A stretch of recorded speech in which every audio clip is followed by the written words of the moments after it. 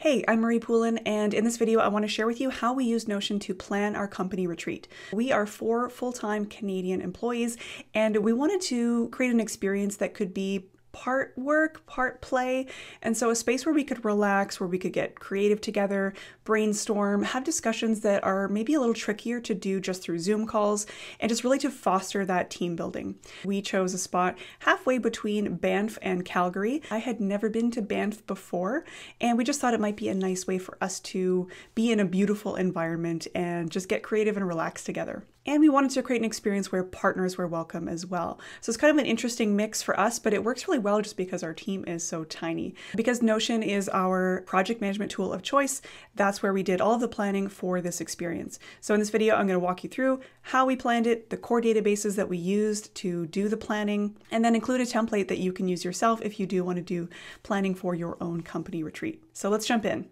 So here's our team retreat project. So this is a project that lives inside of our team-wide project database. There are basically 4 databases that make up this whole retreat planning experience: projects, actions, tensions, and itinerary. So I'm going to show you each of these databases and how they work together to create this project retreat page.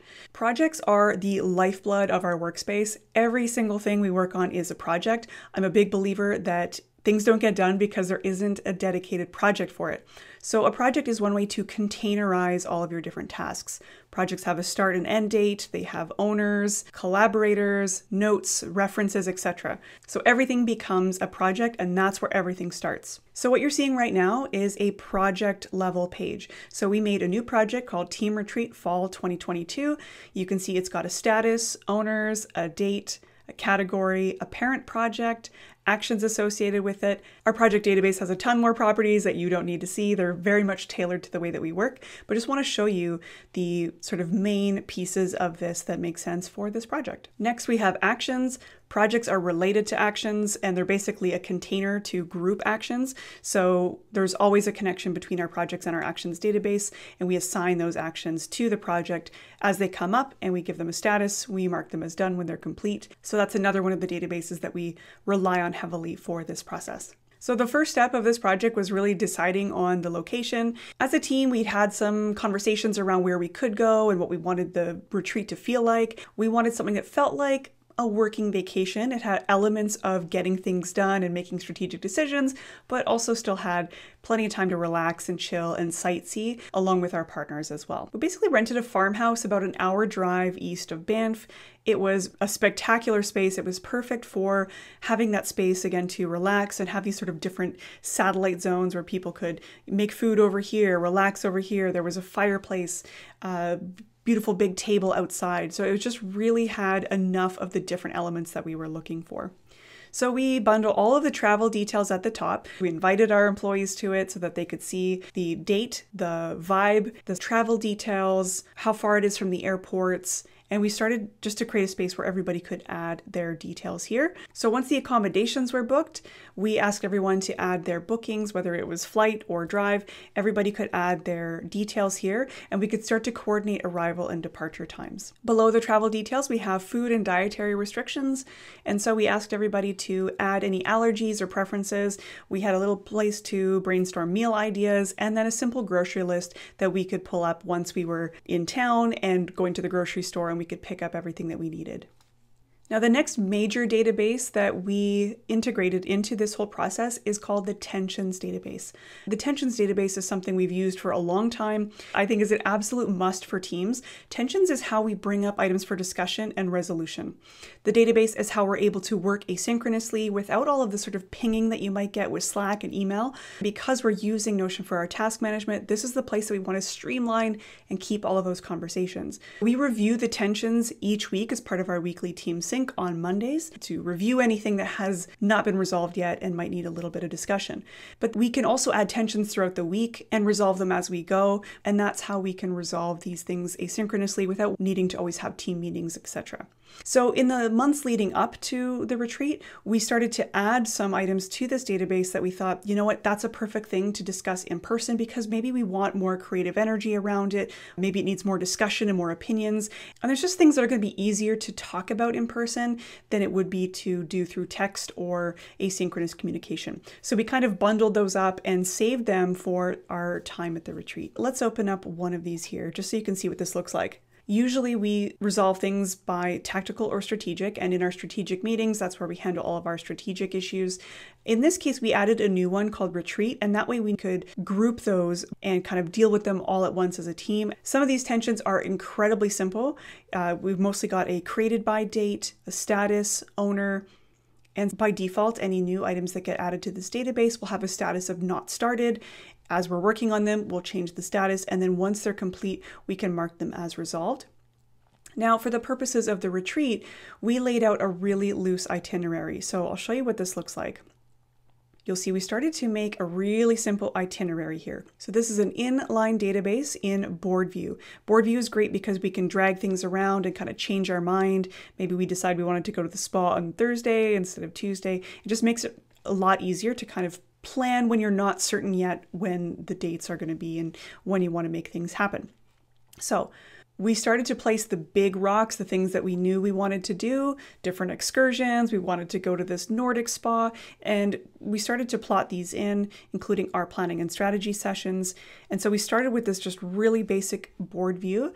And then as we got closer to the retreat and we did our strategic team check-in, we started to map out which days are we going to make certain things happen. And we did some of this planning as well on the Tuesday after arriving. But if we turn on these properties, you'll be able to see that we started to group our topics by certain days based on, some of the conversations are going to be more similar. And so we would group those together. So product strategy related stuff all got grouped together. Some of this content planning and theming and that sort of thing got bundled together. And so we just started naturally organizing things into these different days of the week. We also still wanted to keep it really loose. So again, we're not tied to any of these specifically, but we just wanted to get the big rocks in place and then leave some open time so folks could hike during the day, take advantage of this beautiful location that we were in and all that good stuff. And then throughout the months leading up to the retreat, we just encouraged everyone to, add activities or restaurants, anything that you want to see and do. We just had folks add those ideas there, and then we could open them up, take a look, and add those to our list of activities here. We just had a couple key strategic conversations that needed to happen each of those days. So I'll show you what this looked like. Let's say strategy session, and this is, we'll call this T3, so Tuesday, the third session. And I would just use that strategy template. So this is an idea that we had. We're going to assign a date to it. Day of the week is Tuesday.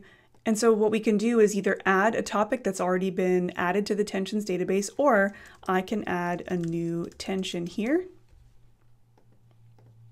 And then that's defaulted to not started. And then we know what we're going to be discussing that day. So we loosely planned some of the things that we wanted to do. We put in some space for activities, and then we would add and clarify any details around that. So maybe it's hiking, maybe it's playing games. If there was anything that needed bookings or reservations, we get those into the database and make sure that we made the right calls to get those booked. So for example, we had a spa day, we put the pricing in there, and everyone could decide if they wanted to do that.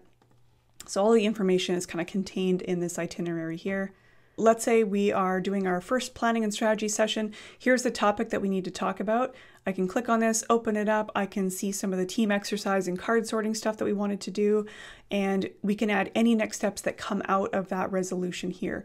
As soon as a tension has a next step, we mark it as resolved. And that allows us to kind of clear out that tensions database. In some cases, the tension might span multiple sessions, and that's no problem. So again, we can see that this was talked about on Tuesday in 2 different sessions. Then what we did is we started to group these by the itinerary date, and I'll turn on those properties so you can see what that looks like. And so now we've got a status property, the name of the tension, when we're going to discuss it, and the next steps. We gave ourselves a couple different options for how we wanted to view this information. Now, because this event has passed and all of these topics are already resolved, I've just switched out the filters here. But generally speaking, I would say status is not resolved. they're all resolved, so they're not going to show up here. And then I can see the past tense. So what are the ones that we did discuss and we did resolve? And again, this is going to be filtered to type is retreat. And let's make sure we add that status is resolved. Great. And I can see all the next steps associated with those. And then if we want to see them grouped in terms of when we actually discuss them, I can see them here. And then as we're moving through our days and we're making different decisions about what we want to do with the company, naturally a number of projects are going to fall out of that. And so part of our sort of Friday cleanup day became to make sure to review our projects database. And it's helpful to view these by person. So we really wanted to make sure that we weren't piling on too many projects, because one of our weaknesses is each of us having too many projects on the go. So we really wanted to be ruthless about our focus for the next quarter and for the first quarter of the new year. So showing a view of our projects by priority and by person on the team allows us to make sure we can get a sense of who's got what workload, how many projects do we each have on the go, and we can resort. We can put some projects on hold, we can elevate some projects and create any new projects right here from this team retreat page. The other thing we did was we screencast this onto the TV so that all of us could be on the same page and talk through this all at once, and we're all looking at the same screen. So it was just a really simple, really great way to work through this and have a sort of central source of truth, so we know all of the topics that we needed to discuss, what's going on, what's the itinerary. It's still really flexible, but it just gives all of us a point of reference to make sure that we are all on the same page and we know what we want to talk through. So there you have it. It's 4 databases working together: the projects database, actions for all next steps, tensions for all discussions, and a simple itinerary board view that is custom just for this event. And then we can always remove that relation after the event is complete, because we don't need that permanent relation between the itinerary and the tensions database. If you found this helpful, I've got a company retreat template. You can basically add this into your project database, assuming you've already got a projects database, move that in there. There's a tensions inline database here if you don't already have a tensions database, a place to add your food, activities, sightseeing ideas, your itinerary here. And if I open up these tensions, you'll see there's a next steps property here. I would update that and connect it to your actions database or your task database, assuming that you've got one that the whole team uses. Just replace that. You can edit it, turn that into a relation, scroll down, choose relation, and choose your actions database. Make any changes that you want, and feel free to explore and set up your company retreat. We had a wonderful time in Banff, Lake Louise, Canmore. It's such a beautiful area, such an incredible part of Canada. The view was spectacular. The mountains are breathtaking. This was our first time doing something like this. Banff is an incredible part of the world. So glad that we went there. So glad I got a chance to experience it. But I'm always open to hearing what is working for other people. So if you have ideas for how to make a team retreat more awesome, drop a note in the comments. I would love to hear it. Otherwise, grab that template and have fun booking your next team retreat. Thanks for watching, and I'll see you next time.